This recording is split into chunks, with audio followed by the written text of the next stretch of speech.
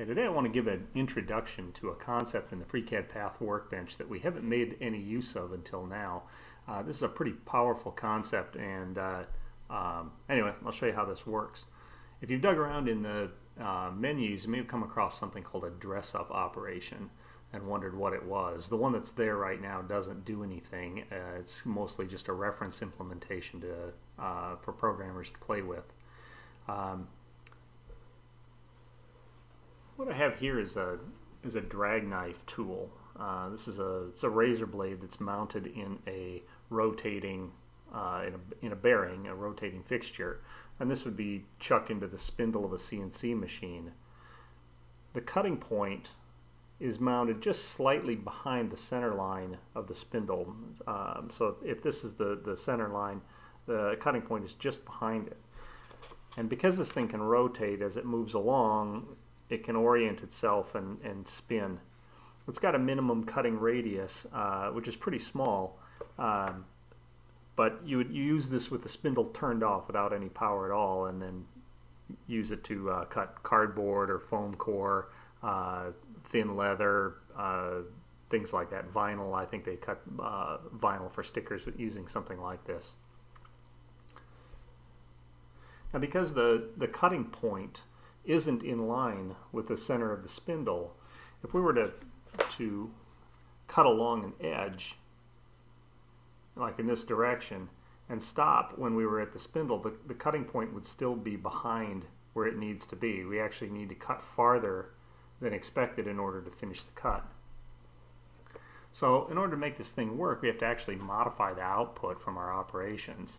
And this is kind of a special case, so we don't want to actually change the profile operation or add additional properties to it. What we want to do is modify the output a little bit farther downstream. The temptation might be to come up with a special post-processor that does this, but that's almost overkill because the post-processor for our specific machine may already work just fine. So that's where the dress-up operation comes in. A dress-up operation is a modification to an existing path. So in this case, let's go ahead and I'll show you this in a project. So I've got a shape that has some curves and some straight lines, sometimes meeting non-tangent and other times they're tangent. And what I'm going to do is create a profile operation of this. I'll just select the top face and do a profile. And I'm going to turn off my object so we can focus on the path.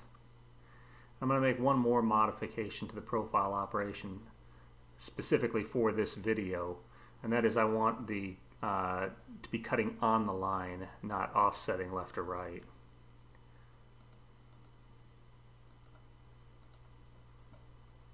If I were to zoom in on one of these corners, you see that the line meets pretty close to a 90-degree. And if our tool was traveling along here when the spindle got to this point, the cutting point would still be set back a little bit. And then when it went to transition, the cutting point would either spin around this corner, or if it couldn't make the radius fast enough, it would break off. So what we need to do is extend this and then lift the cutter up a little bit so we can pivot around the point, hopefully leaving just a bare minimum of the blade still in the material to hold it in place, and pivot around and then plunge back in.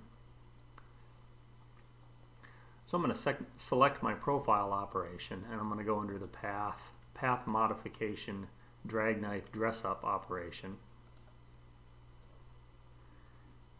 and you'll see in the tree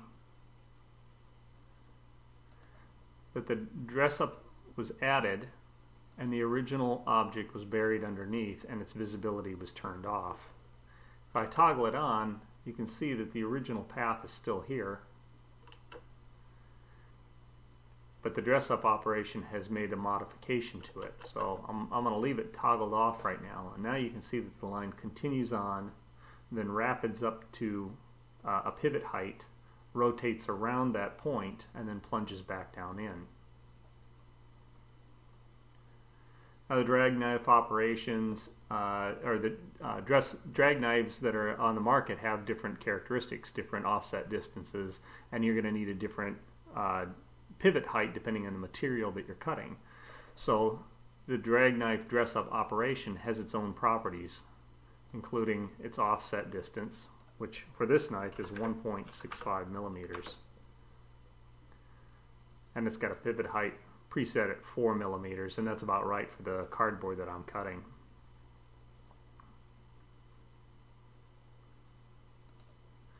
At this point, post-processing is just like anything else in FreeCAD. You'd select the project and post-process it. The output, when you post-process a project, is the direct children of the project. So the output from the profile itself is going to be suppressed, and the only thing that we're going to see is the output of the dress-up operation. So and that's not just the modifications, it's the entire path. One more cool thing about the way that dress-ups work in path is that they operate on existing path objects, but those path objects could come either from other operations like profile or engrave. They can also work on paths that were created by importing existing G-code. So if you use a preprocessor script like the ShopBot preprocessor to bring in G-code from another program, you can select that path object, the resulting path object, and apply a dress-up to it, and it'll operate exactly the same. Now, your mileage may vary depending on how intelligent the preprocessor script is, but if it creates a valid path, then the dress-up operation should operate on just like anything else. It's a fun thing to play with, and it might give us the ability to do interesting modifications even to G-code that didn't get generated in FreeCAD. So I'll output the code for this for our ShopBot, and actually I'm not going to cut this particular shape. I'm going to cut a cardboard box shape that we've already done and show you what that looks like on the machine.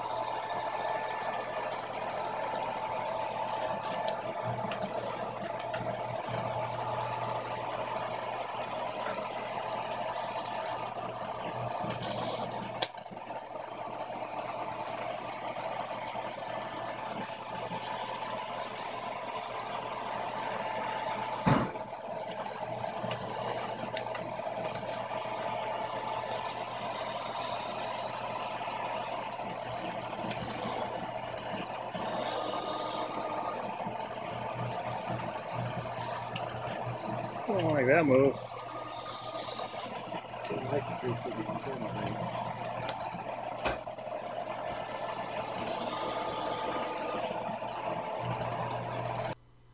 So there you have it. That's what a drag knife does, and that's how a dress-up operation works in FreeCAD.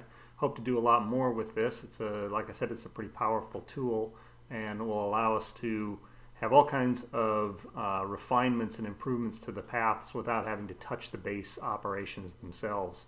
Before I leave, I want to give 2 shout-outs for help that I got making this thing work. First is Donic Tools, who supplied the drag knife. This is a really neat piece of equipment. It's a lot of fun to play with, and I had a good time making this thing go. The other is to Maker Redux Corporation, and John there helped me with some of the heavy lifting on the programming, as well as modifications to the ShopBot pre- and post-processor scripts. ShopBot's working pretty well with Path Workbench these days, so check it out. Thanks.